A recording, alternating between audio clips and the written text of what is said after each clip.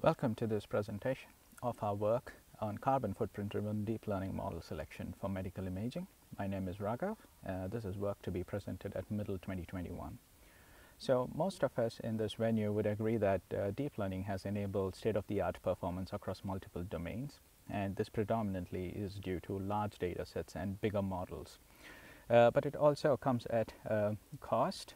In some sense, if we look at the compute of machine learning in the 6 years between 2012 and 2018, it has grown 300,000-fold.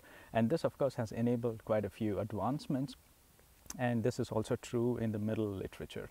So one thing that we all who have trained deep learning models can also agree upon is that training and maybe not inference in some cases, but training and model selection are really resource intensive processes. Now this also gets aggravated when we look at model selection in deep learning models because of the large hyperparameter space. Now once we take all of this into account, the increasing carbon footprint because of this is also of a huge concern. So the objective in this short paper is basically to propose incorporating carbon footprint into the optimization objective when we perform model selection. This is, of course, in addition to other standard performance metrics that we use. So we demonstrate this using a basic experiment on segmentation of lesion from the LIDC dataset using the 2D unit model.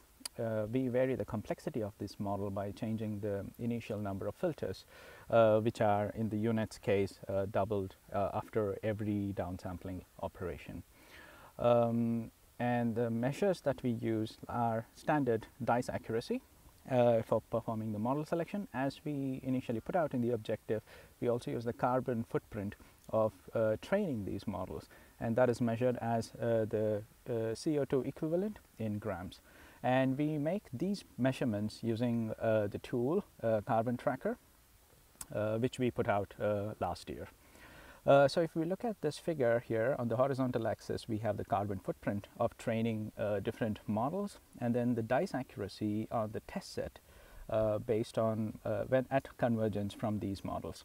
And if we look closely, it's the most intense models are basically the ones to the right in terms of the carbon footprint, but those aren't necessarily the most accurate. So the most accurate model is actually the one with 64 feature maps, which in terms of the number of parameters would be the most complex. Whereas because f equal to 48, so the other model takes longer to converge, it ends up taking incorporating additional carbon footprint here.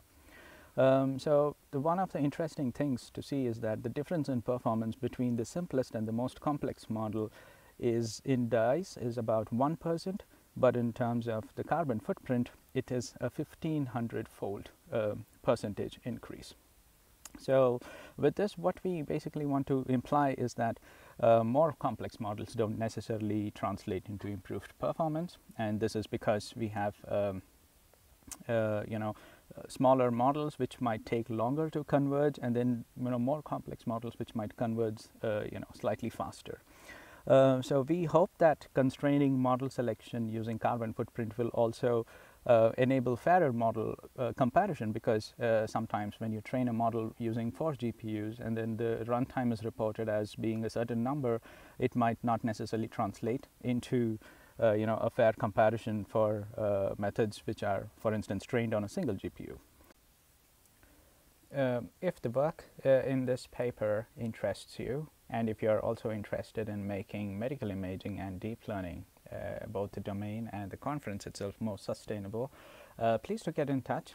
Check out our tool Carbon Tracker, which you can use to predict and track the carbon footprint of your training and inference of your deep learning models. In particular, if you're also interested in making neuroimaging research more sustainable, then do check out this page, where we are working as a work group to make it more resource efficient. If anything else, write to me or do drop by at the poster for more discussions. See you at the conference. Enjoy the summer.